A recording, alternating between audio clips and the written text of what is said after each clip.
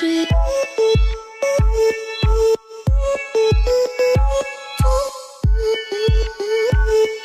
what's up guys, I'm here at Rafa's Garage trying out this new Osmo Drone Mobile 2, and we're working on my girl's car today. We're actually putting the C1 strut bar on it. This is the Type R, and that's the regular version. So that's the difference between both of them. We saw these little grooves, that one doesn't have it. And this is the front strut bar. So it's pretty easy to install. All you have to do is mount it there. That's one of them, and there's the other one. So you just gotta take off the nuts on them, which these are size 12 I believe, and then put on the front strut bar like this. Put it there, and I believe it's an L and a size 17 for the screws that go on here. So that's what we're gonna do today.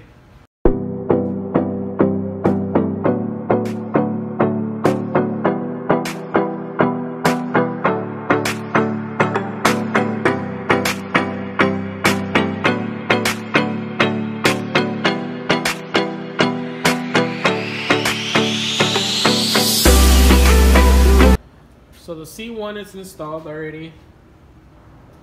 There it goes. Don't forget to put the little spacers. I don't know if you can see them. There's little spacers there. Because if you don't put those spacers, you are gonna bend it, over tighten it and bend it. That's why the spacers are there, because you have a little bump right here. If you see it, so then you have a gap there. So don't forget that spacer. I did. And that's why I had to take it off and put them on. I didn't think I had them, but I didn't over tighten them, so that's why they're not bent. I already knew about it, but then I saw that they were in the bag and I put them on. So we got more carbon fiber parts. I was waiting for my wife to get here. That way she could open it up. Baby, you want to open your parts?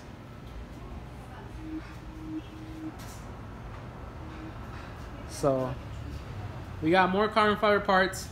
She's gonna open it right now. So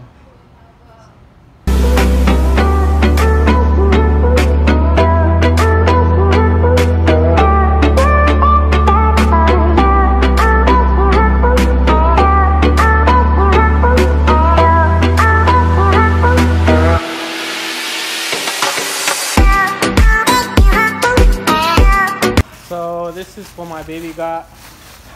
More CF for her car. So this is all the interior pieces on the engine.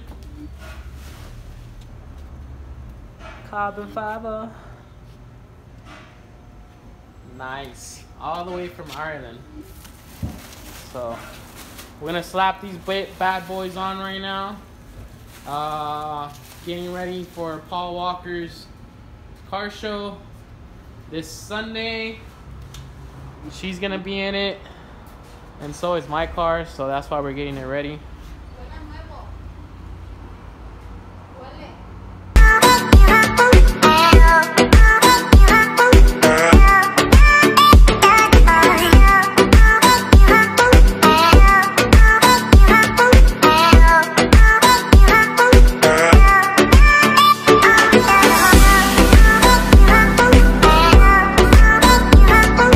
Into a little problem because the DDPR intake manifold, the C1 is hitting actually the coolant reservoir, and over here you see it hitting the intake manifold.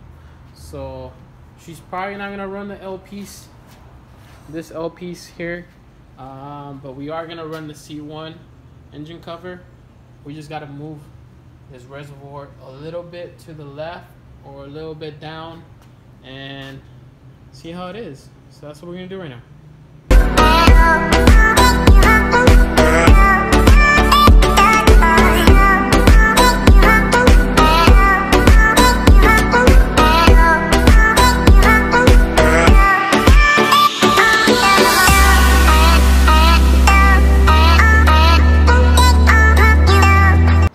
into another problem.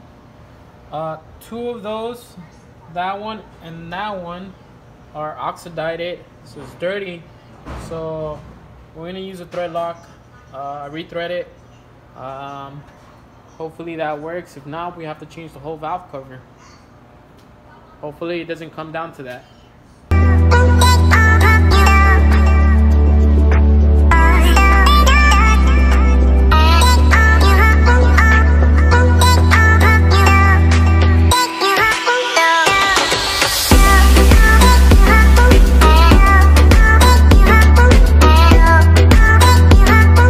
So there it is, C1 engine cover on.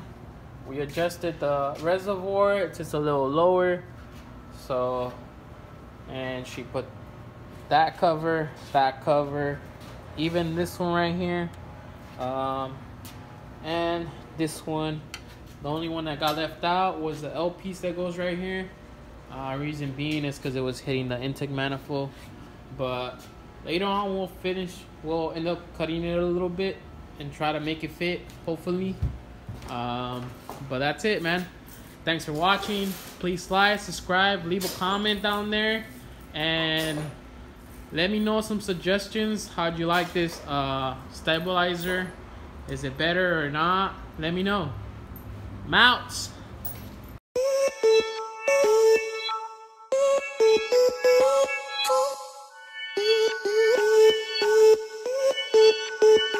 We'll be right back.